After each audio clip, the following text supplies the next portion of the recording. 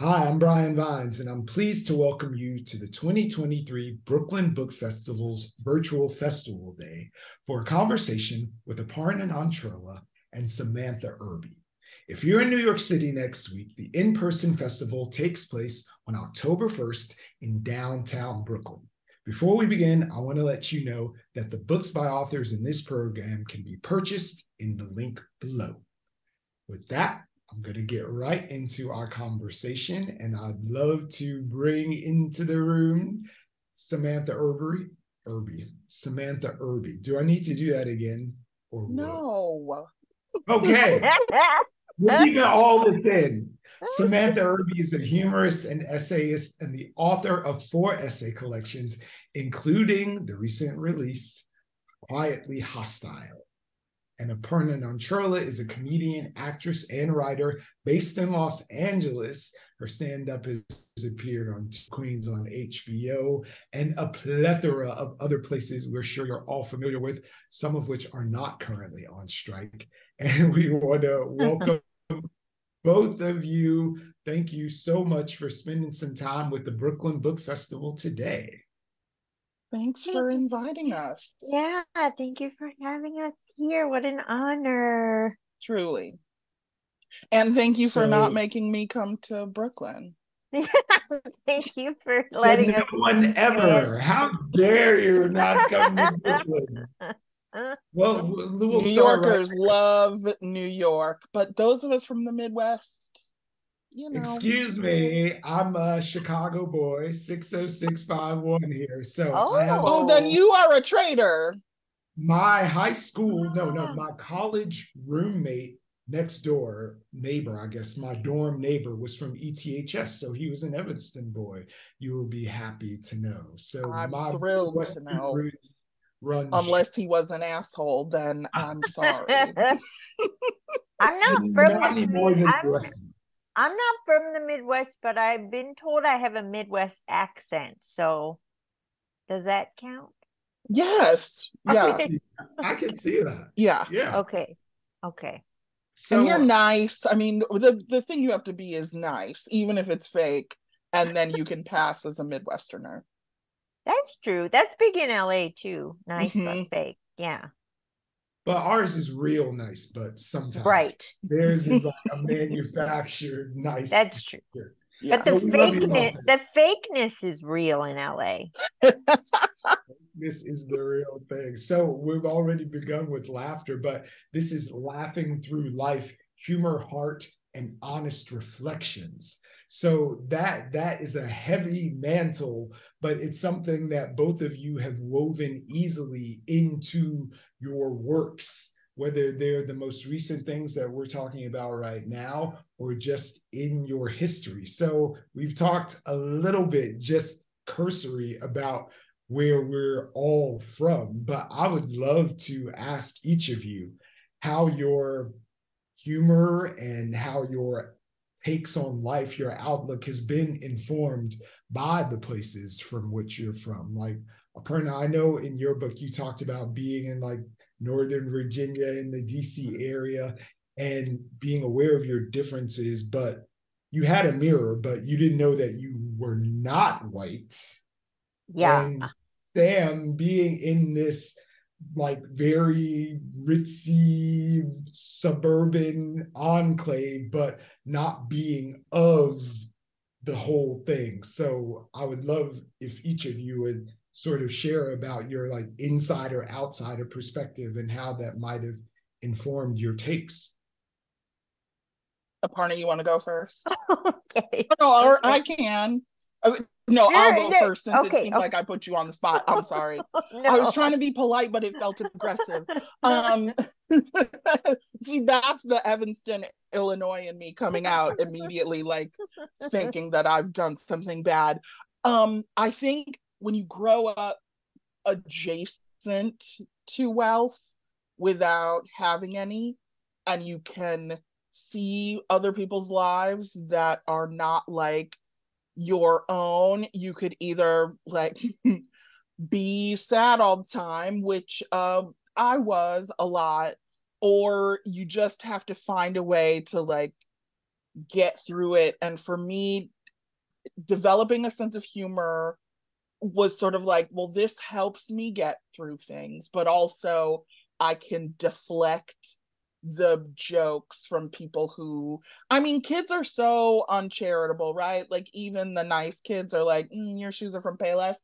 And it's like, I could crumble every time somebody pointed out that I was wearing, like Adidas or whatever, like, knockoff shoes, or I could say something back. And self-deprecation for me was the easiest way, because you don't look like an asshole. It's like, if I make the joke first, I'm not picking on you, and it sort of takes the teeth out of whatever you're going to say about me. And so I'm from Evanston, which is a suburb just north of Chicago, and it's a great place to grow up. I had access to, I mean, I didn't continue my education much past going to high school there.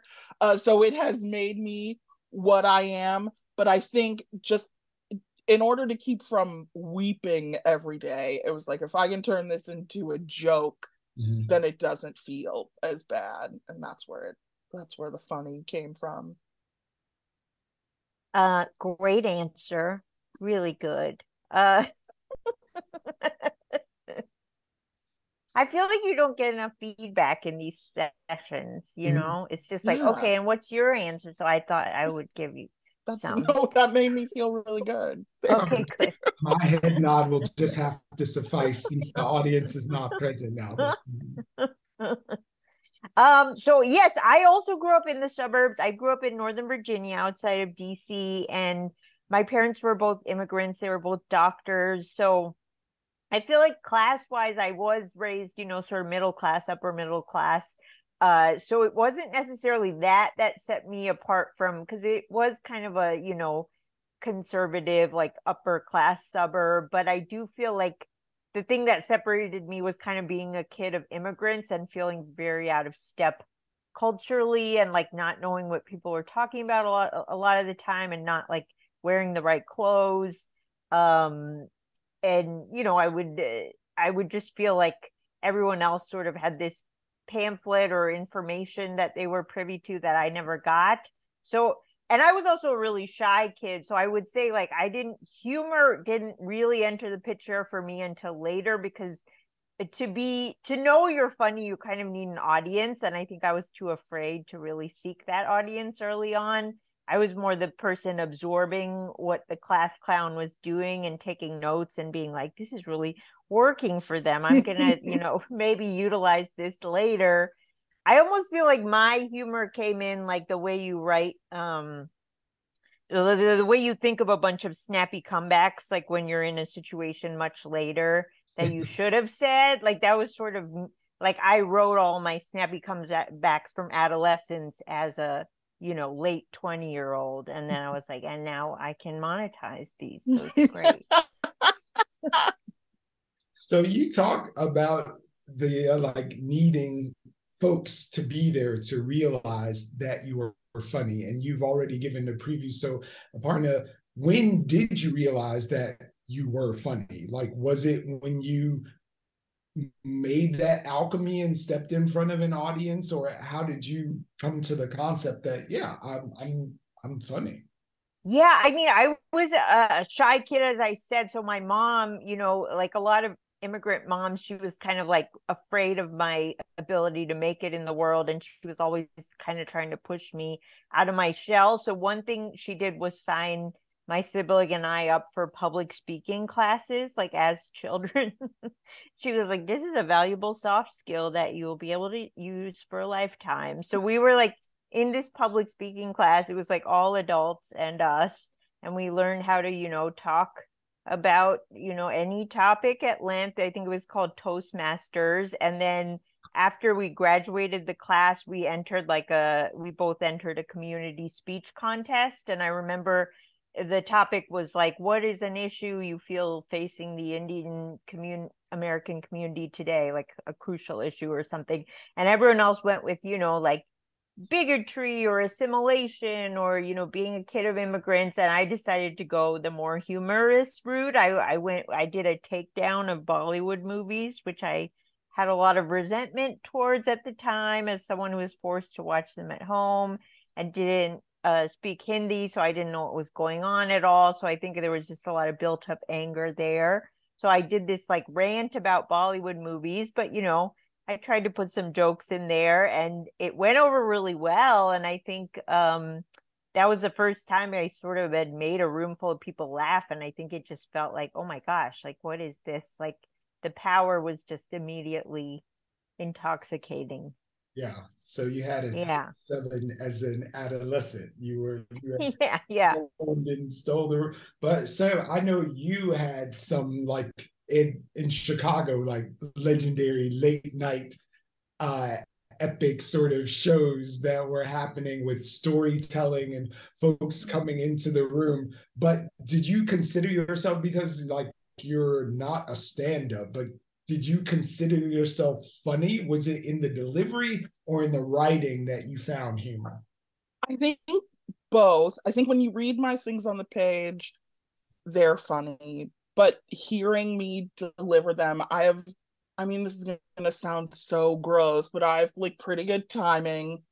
Um, so I think it was a combination of the two. I'm too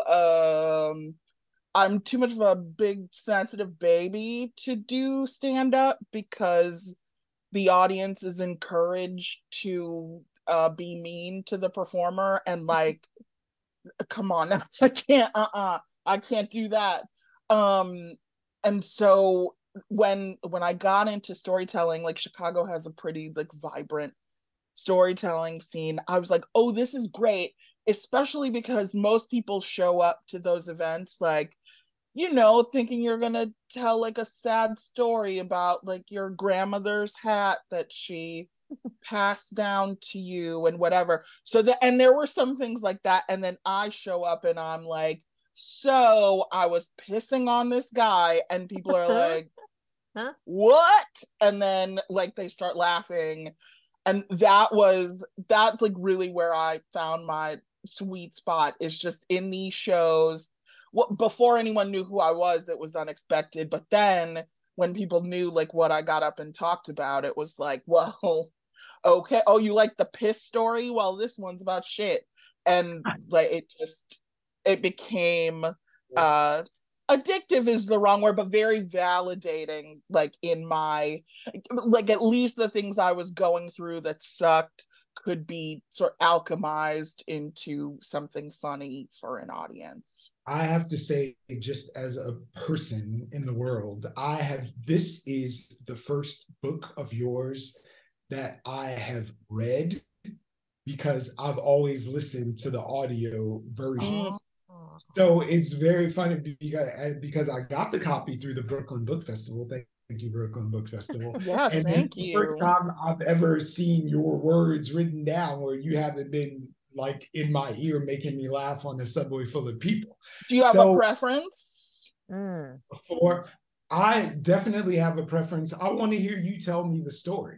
Like when Michelle Obama released her books, or any like person of note in the world is sharing something, like I have the book, but it's a doorstop just so people know I'm not a dummy. But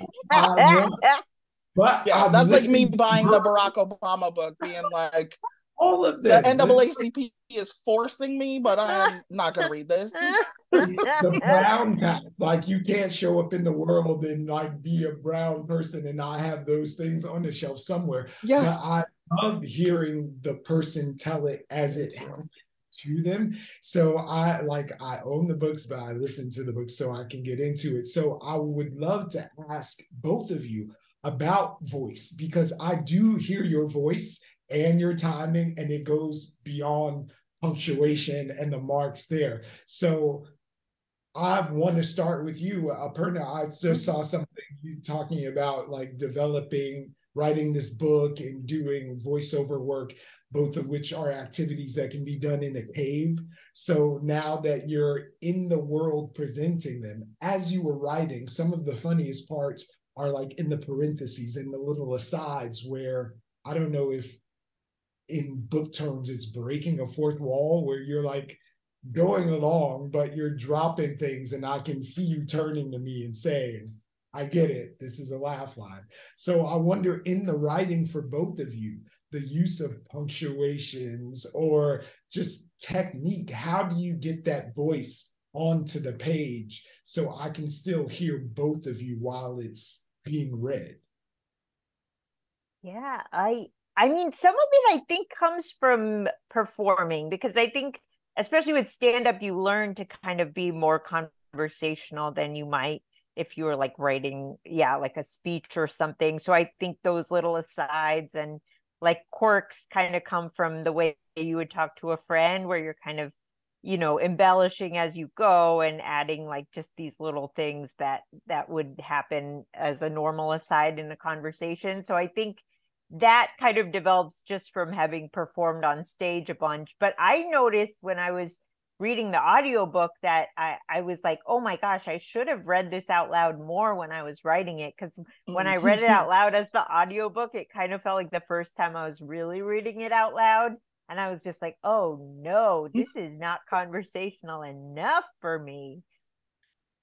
That It's like happens. a weird medium. That has happened every single time I record about, like, I write a lot of run-on sentences because Me they're too. funny. And I am my own worst enemy, because I'll get in the booth and be reading it and be like, oh my God, where can I breathe without it sounding like I am gasping for air? I think I tend to write pretty conversationally.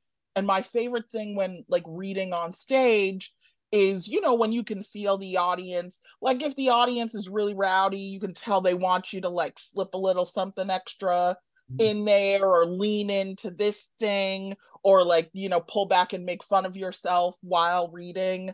And so I try to do that on the page. And I got to say, like, parentheses and ellipses are good tools, as is the caps lock, but that makes people very mad. I still try to do it as much as possible. But yeah, thank God for punctuation to try to at least give the reader an idea of like, okay, this is me sort of pulling you aside. Even though I'm telling you the story, I'm going to tell you this little secret part too. And the copy editor does not like it, but what are we going to do? I got to use a lot of parentheses. Why does caps lock make people mad? Sorry, Brian. Sorry. Oh, Because they feel like you're shouting. People love to get mad about any stylistic choice. Oh. I think the people who get mad about that stuff, at least for me, are people who had no idea what they were picking up. Oh, And, yeah. you know, I feel like that's such a credit. generation. That's like a old part into the aged among us, but that feels like a very old way of like, why are you yelling? It's like, it's just emphasis. Like it's like, Yeah, it's affect. Come on, we're joking here. This isn't the Iliad. We can shout.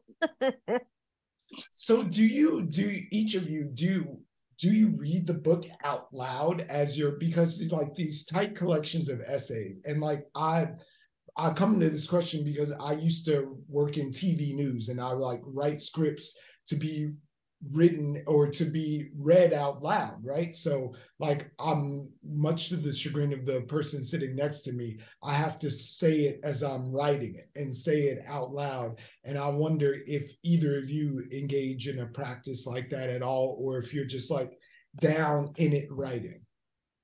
I think if I ever write another book, I will do that more, because I think I should have done it more and I didn't when I was writing this book, because I think I did at the beginning.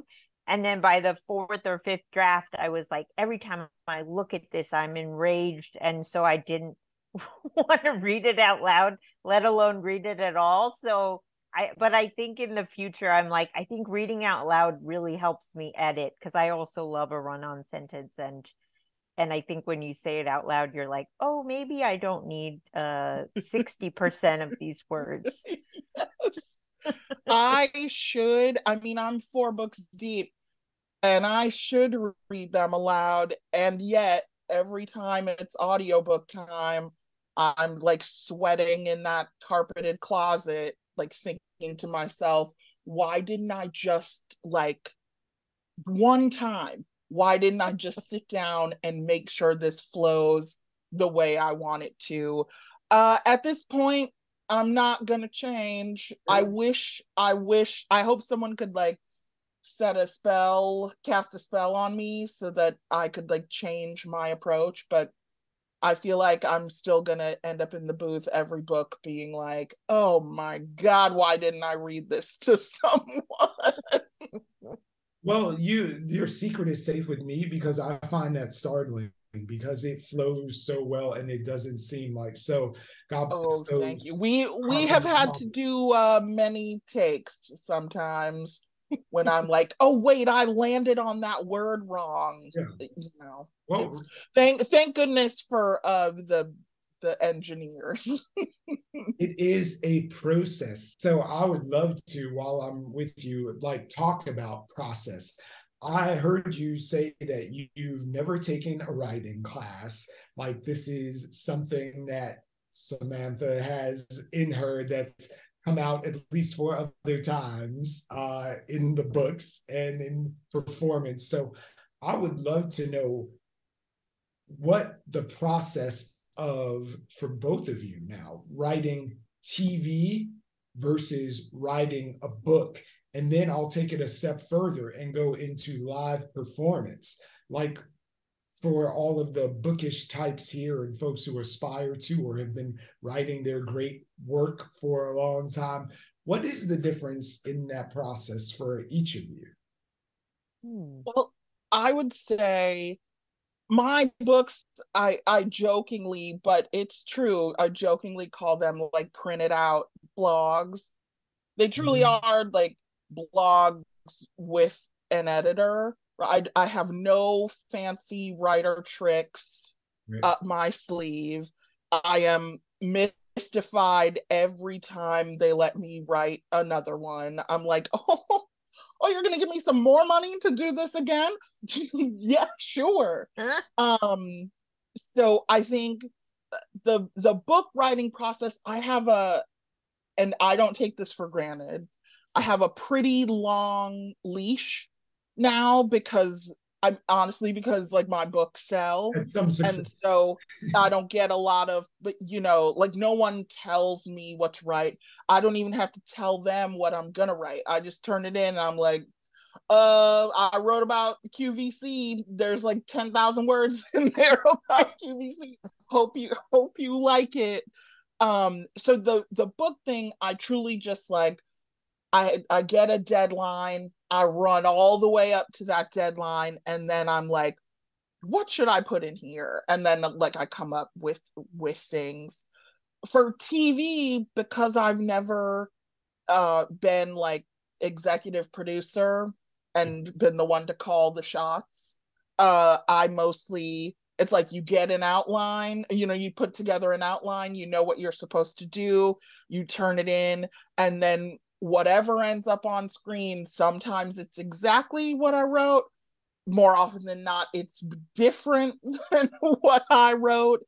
And so that for me is almost easier because I feel like, oh, well, it's in their hands now. You know what I mean? Like, oh, I turned that into Michael Patrick King and he's going to either make Carrie Bradshaw say that stuff or not. And the stage, I truly just try to have fun with the audience. Like I kind of like to have like a flirty, sexy relationship for 5 minutes with people on stage. And so I just write what I want and then let sort of the crowd dictate like how we go through the story together. So, Aparna, has your television writing experience been mostly in writers' rooms or this sort of solo journey where you hand it in and just tune in friends to watch what made it from your brain to the character's mouth? No, it's been more in writers' rooms. I wrote for a couple late night shows early on, and that would usually be like a show with a host. Like I wrote for Totally Biased with W. Kamau Bell and Late Night with Seth Meyers. And I learned pretty quickly that, one thing you have to be able to do as a TV writer for those types of shows is, write in the host's voice. And I feel like I have a pretty specific voice, and I would try to write jokes for them, and they'd always be like, "This just sounds like Aparna wrote it," and only Aparna can say it. So I'm like, oh, I guess I can't channel like a white man or a black man. Like I can only live my own experience. So I think that made me know that, like, as a stand-up, like it is so nice to just be able to write for yourself and write from your own point of view. But I think what made me want to write a book is that I was having trouble with performance anxiety and getting on stage. So I was like, okay, I'm going to have to pivot to another medium for now, because like touring is feeling not like an option for me for the foreseeable future. And I also think with the book, it felt like for me, I wanted to write something that could be a little messier and maybe more in the gray areas than you can typically be with stand up, where you only have so much real estate to make your point and to keep the audience's attention, and you sort of have to always go out with a punchline. And I was like, maybe I want to not always have the punchline, and that was really scary, it turns out. But yeah, the book was my attempt to be a little serious. I guess the actors, when actors are like, I'm gonna try drama. I would love to talk to both of you about an idea that you spoke about in an interview I read, Aparna, about commodifying mental health issues, struggles, all of the things that are sort of present in both of your works, and transferring them into, I guess, a commodity, as you stated it earlier. But I wonder just about getting out into the world with those things and releasing them. Like, what part of the continuum that puts you on for those of us who do struggle with performance anxiety, period, this concept of imposter syndrome, and we like live with these things, but we don't have a sort of universal release that each of you are privy to by way of your work. So I wonder what you might have insight into from that release that the rest of us may not, on the scale that you're able to release those things. Okay, I'm going to say that because I write a lot about I have Crohn's disease, which if people don't know what it is, they can Google, although there are like commercials for Crohn's disease on TV now, so maybe everyone's an expert. But I would love to see one of you the write a commercial for Crohn's disease. Yeah, me too. Listen, I wish they would put me in one. It's like my dream to get like a toilet paper deal, or I don't know, Sky Rizzy or whatever. Like, yeah. I am ready to sell out to Big Pharma and get my meds for free. But I think for me, one of the things that brings me the most relief, because people are always like, oh man, how could you, like, doesn't it feel like scary to tell all this stuff to the world? And it's like, well, not really, because I feel like it's less that I have to feel ashamed of or tell someone privately. You know what I mean? I don't have to have it's like, listen, when you meet me, if you know anything I've done, you're going to know that if I tell you I have to go to the bathroom, I'm going to be gone for 45 minutes, and like, order apps for yourself and get your phone out, right? Like, it sort of does. I feel like my work opens a lot of doors, not like, I mean, professionally too, but just interpersonally, it kind of breaks down a lot of walls for me, so I don't have to do that. Like, we can just dive right in. You know enough about me, tell me about you. You already know what I have going on. And that has been honestly like a big relief, like moving through the world, having this information out there, not and like the feeling of people who also go through the same thing being like, thanks for talking about that. That makes me feel better. Like validates doing it. So it's been like incredibly freeing, I think, to talk about this stuff and have it out in the world and to like meet people who understand what I'm going through right off the bat. Yeah, I think intellectually, as someone who has struggles with anxiety and depression, I know lots of other people do. Like it's so much in the zeitgeist now, for better or for worse. But I think when you experience those things, you still just have those moments where you're like, nobody understands me. No one else could possibly know what this is like. So I think writing about it is my way of getting a little bit outside my own head sometimes and remembering that other people are having this exact same experience or a very similar one.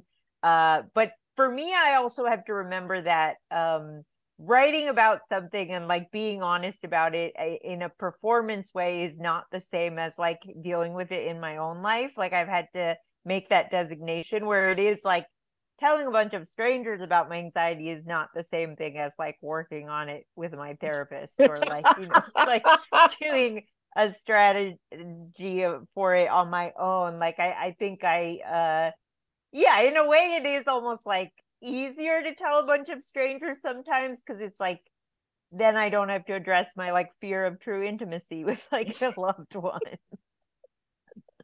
All right. Thank you for that insight. Yeah. I wonder if you have not advice, I would never like ask you to say it, but a message for people or something who do struggle with social anxiety or depression or any of those other things that seem to follow funny people and comedians around, it seems.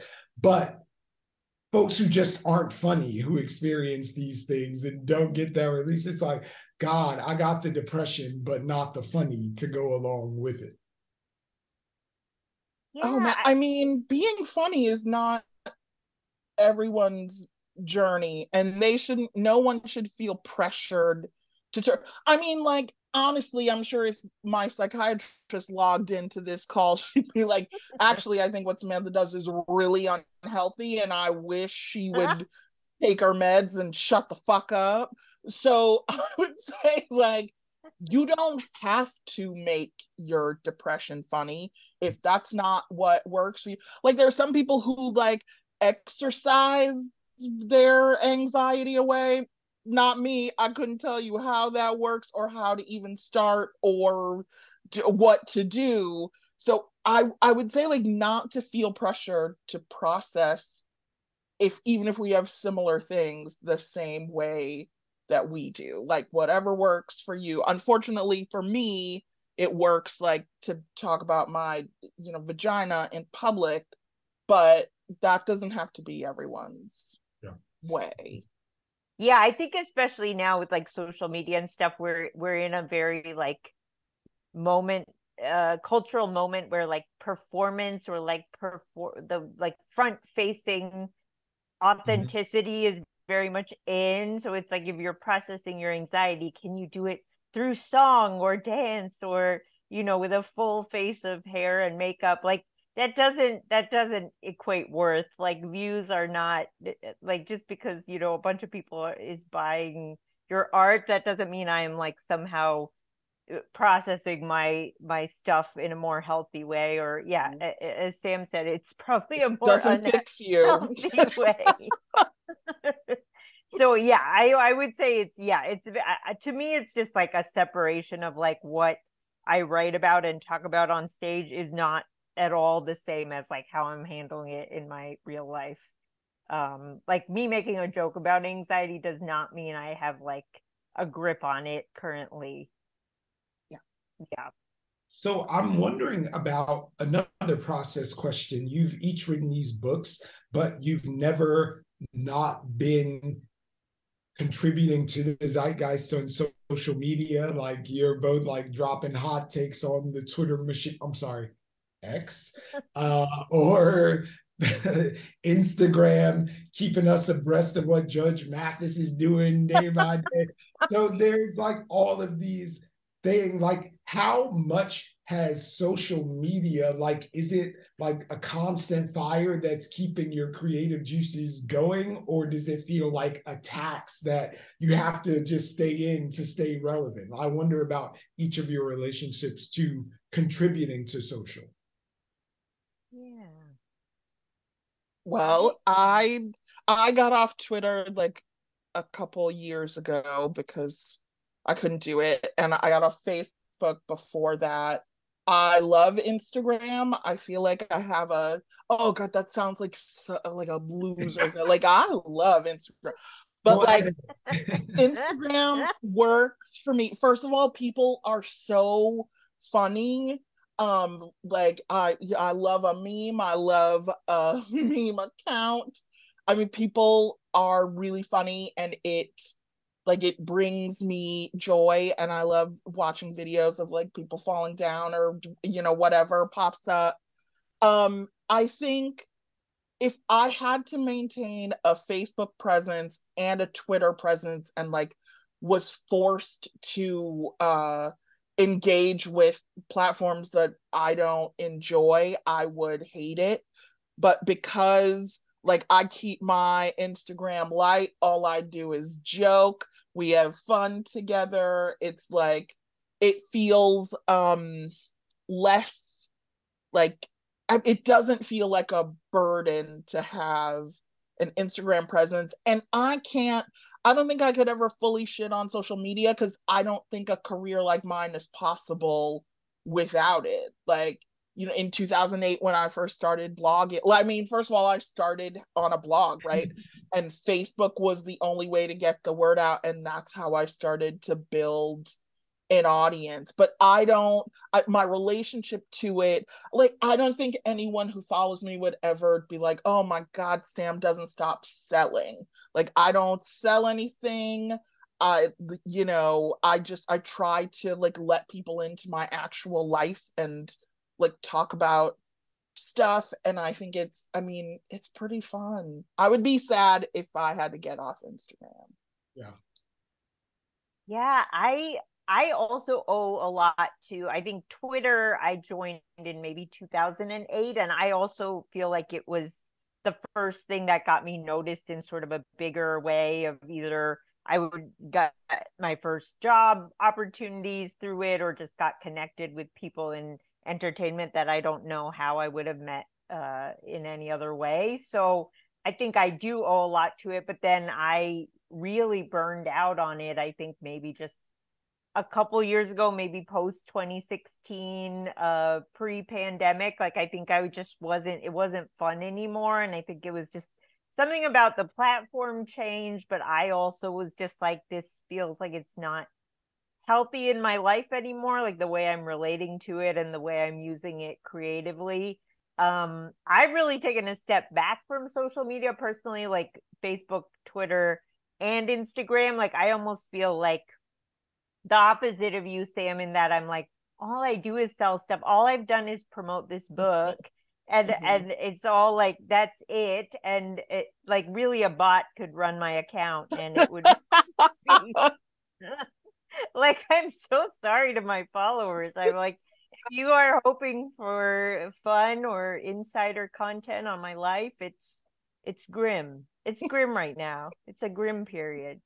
But you'll come out of like the sales part and then you could like go back to being normal. It's just a natural cost of doing what we do, is that like once every few years I have to be like, hey, I wrote a book, please buy it or I'll die. And then you can like go back to right shit. Well, Unreliable Narrator is a lovely book that is worthy of all the promotion and praise that it is received. And I would love to ask both of you, like, social media was something that was a gateway for both of you in some ways, but how would you do it right now if you were a 15-year-old sitting in your room in Evanston or somewhere in the suburbs of Northern Virginia? If you had to do it right now all over again, how would one construct a career that might put them on a trajectory to reach what both of you have? Oh my gosh, I Oh my cannot God. imagine trying to even conceive of a career at 15, let alone social media. I'm so glad social media didn't exist when I was Oh, 15. I me think I would too. have immediately done something that would have gotten me canceled and then forget a career. Yeah. Yeah. Oh man, I would have been too vocal with my opinions. Honestly, I come from the kind of people who are like, oh no, no, you get a job. Like there's no creative. No, I would do the same thing. I think was just like work my hourly clock punching job and then write on the side and hope that like someone noticed. But I still am sort of like, I can't believe this is a career. I can't believe I get to do this, and I'm always prepared to like have them be like, okay, enough, and then I will go like bag groceries or whatever. So I mean, every time I talk to like a group, I used to do a lot of like talking to students, and then I was like, no, I'm dumb as hell. Let me not talk to people in college anymore. But I would always be like, listen, my number one piece of advice is have a job so that your art, you're not relying upon your art to pay for your life. Because then you can do what you want, right? Like, no one's gonna let me write a butthole book and pay me like just right out the gate, right? But if I have a job and a paycheck and health insurance that some corporation takes care of, then I can be free to be myself in my work. So I would say don't aspire to the writing of it all. Like get a job, get good at something. You don't have to go to college, just like get a cog in the wheel job, take care of yourself, and then do your art on the side and do whatever you can to advance it. So Yeah, we, oh, sorry, just no, to no, add, please. I don't want to over glorify the hustle, but I also agree, like, once you're doing your quote unquote dream job or your art full time, like, that kind of changes your whole mentality towards it. Like, when it is your route to health insurance, like, I feel like I probably did some of my best writing when I was temping and I had a blog that I would write on instead of doing my work. Like when Yep. you're doing it kind of out of spite or Mm-hmm. resentment, that really fuels you. Yeah.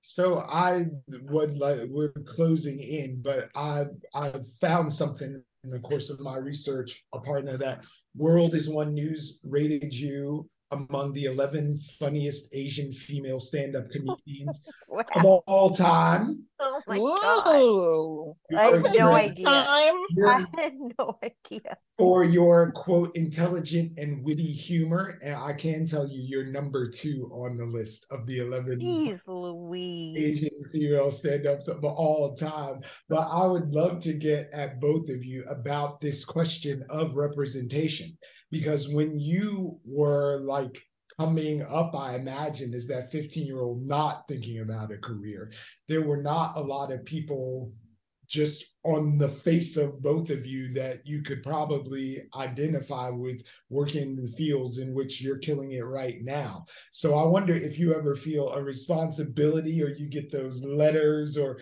just what it's like to be the identifiable possibility model for someone who you frankly didn't have. Yeah. Wow. I never think of myself that way, and that is No it's very pressure. cool to think that someone might look at what I do and think I can do it too, because they can. Um like it's achievable. Um I mean, I think that's awesome. When I was a kid, I loved like Nell Carter and like Marsha Warfield. You know what I mean? Like you kind of grizzled old black ladies like Shirley from What's Happening. Like I went as Shirley for Halloween more than once. Um And so I love that, like, that now we're sort of expanding at least what especially like fat Black women can be. Like, they don't just have to be the maid or the mom or the nanny or whatever. And so I love kind of being that, like, hey, you can be a person who isn't just like, okay, girl, although I mean that's fun too, but on TV, like being a sidekick to someone else. Um, so I don't, if I can provide any inspiration literally to anyone, like to people with constant diarrhea or to little Black girls, like whoever, it is an honor. And I would like everyone to know that if I could do it, you truly can. I don't know anything. I couldn't tell you where anything is on a map. I don't know shit, and somehow I have this career. So it's possible. Yeah, I think going back to our original your first question about, maybe feeling like an outsider growing up, I think I agree, like similar sort of answer in that I never really felt like I fit in with, other Indian people or like my white peers that I grew up around. Like, so I never really knew what the model I was trying to go after was. So the idea that other people are looking to me for inspiration is, yeah, like hard to even fathom. But it's like when I was little, like my goals were like, how do I become a dog or a horse? Like all the books I read were like starring dogs and horses. I was like, how do I get out of the whole human game? It's not working for me. So I think I hope I relate to anyone who also, just feels like sometimes just fully out of touch with other people, period. So we are closing in now, just finally. I have a million questions I'd love to pepper you all with, but we stand in support with the writers and what's happening right now. So I wonder, just before we get out of here, in addition to reading each of your respective books, if there is something that you recommend that we all revisit, rewatch, binge, since we are not going to be getting any new content until those studios come correct. So anything that we should be watching, reading in the interim? Yes. I can't believe I slept on it for so long, but I just watched both seasons of Detroiters. I scream laugh every episode. Screaming, like Black people screaming at the TV, throwing shit at the it's so funny. It's like a crime that it got canceled. Detroiters, it's so good, it's so funny. I will not say anything more about it because I want people to just experience it. But it's on Paramount. Yeah, it's on Paramount Plus. It incredible. Tim Robinson, I know everyone loves I Think You Should Leave, but like Detroiters is it. Okay, that's noted. Detroiters, adding it to my rotation. Aparna, what you watching? Okay, I'll co-sign Detroiters, but I will plug two books that also have just come out or are about to come out. One of my favorite comedians, Maria Bamford, just wrote a memoir called Sure, I'll Join Your Cult, which I read. It's amazing, incredible. If you know her brain, or if you don't, I think people will just be blown away by it. And then my friend, who's also a wonderful comedian, Joe Firestone, just self-published a psychosexual murder mystery called Murder on Sex Island that is out in October, and she is also releasing it as an installment of series of installments of podcasts where she will be reading it, and I highly recommend it. Her voice is incredible. Oh my God, voice. She's the best. No, thank you for those. And I'm gonna sneak one more in. Since you brought it up, the Detroit is being canceled, I wonder if there's a project that either of you have worked on, whether it was your pilot or a show that has not met the light of day or has been canceled, that you would like to resurrect Judge Joe Mathis style. like something that like Oh. went away. Like I was one of the ones who loved Shrill. I watched every episode. That bikini, that at the pool party was phenomenal. So Oh, thank you. anything that you worked on, each of you individually, that you would like to see maybe revived, like I said, in the resurrection of Judge Joe, to Judge Mathis style? I am gonna say Tuca and Birdie.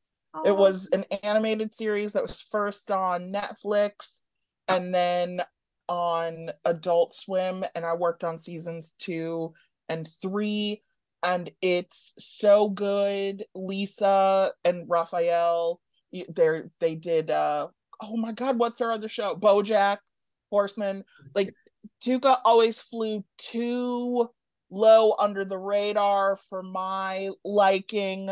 And it just like Lisa's mind, you want to talk about somebody's mind, Lisa's mind, just unreal. Also, I got to work with Maria Bamford on an episode, and like, I mean, she's the truth. Jennifer Lewis. I mean, it's just It was a so galaxy good. of And stars if lending their voice to that thing. oh God, it was saved once, like after Netflix canceled it, but if we could get that going again, that would be amazing.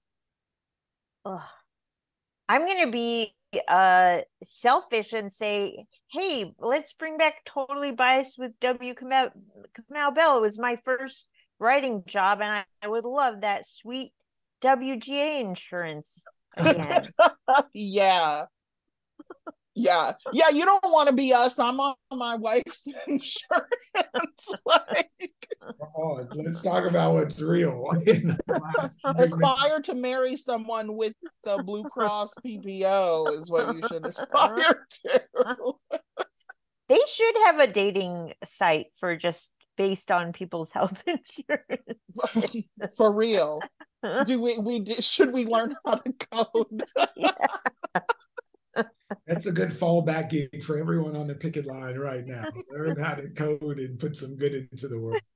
Well, thank you both for joining me. This was more fun than anyone should be entitled to as we're filming this. Aparna and Samantha, thank you. Everyone, please remember that you can order their books below, and please consider making a donation as well to the Brooklyn Book Festival, which is celebrating its 18th year, we're legal, y'all, of presenting literary programming. And just a gentle reminder that if you are in the New York City area, and Brooklyn specifically, Samantha Irby, the in-person festival takes place on October 1st in downtown Brooklyn. We appreciate you so much. We can't wait to book club both of your selections, have them in our headphones, laughing out loud on trains, as one of my colleagues just told me her kids made her take it out of her ears because she was embarrassing them on their Eurail vacation. But thank you so much to both of you. Much continued success. Thank you. This was a joy. Yes, thank you, Brian. Thanks for having us. Thank you.